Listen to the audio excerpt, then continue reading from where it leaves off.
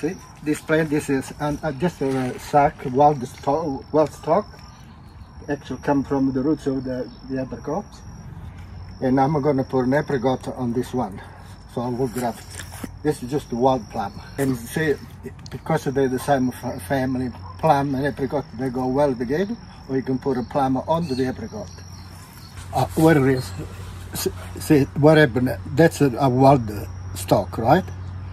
And I want to put apricot onto that, so I'll have a tree. Eventually produce apricots.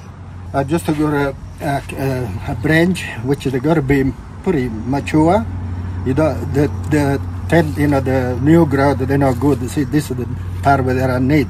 So I will chop there, and straight away you got to take the leaves off straight away, because whatever, otherwise they start to go dry. Now, with this, sometimes if you don't graft it straight away, you can wrap them in a bit of rag, put them in the fridge, a bit of wet them, last for a couple of weeks. You know, sometimes you get it from a friend or some variety that you really like. What I'm going to do now, I'm going to take some of this off because it's too much energy.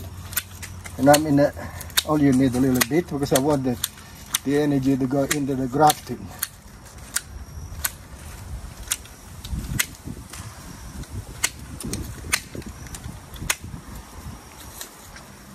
That's it.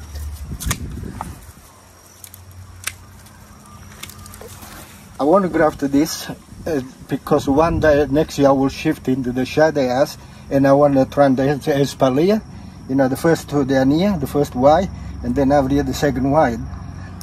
Because normally, if you do just up here, you can build this, they call a vase tree like the apricot, like a vase.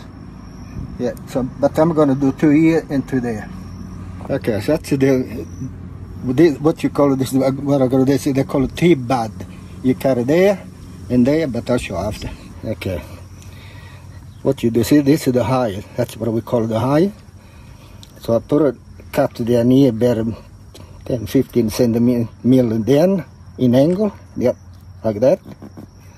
And then I go the same length on this side, and you got to go underneath the high. So, like that. Okay. In my mat, because we need the most. That's how you bear it there. So what you do, you put a cut like that, and then you go down about 40 mil or something. Now, you see this knife's got the spatula tool on at the back. That's to open the back. So you go over here. Look at that. So you can run and open it up. Then you go this side.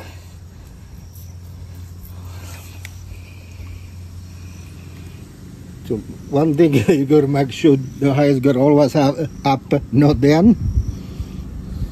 See, that's where the high is. See, the leaf was here. See, you can see it's up. But if you put them this way, it will grow downwards. Okay, you open it up on one side. And put this one side first, then the other side, and you push it down with this, like that. See, into that, like that. You go. Now I got to tie it up. It's a special type for grafting.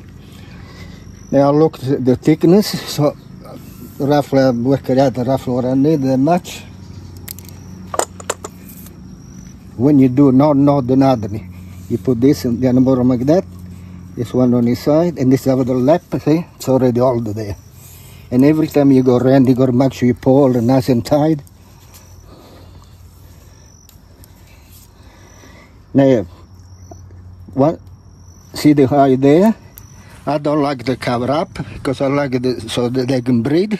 Now see this side, now I got the other side, and just over the top is just mixed with high, it's like that, and keep it going above at least 30 mil, and then you come down.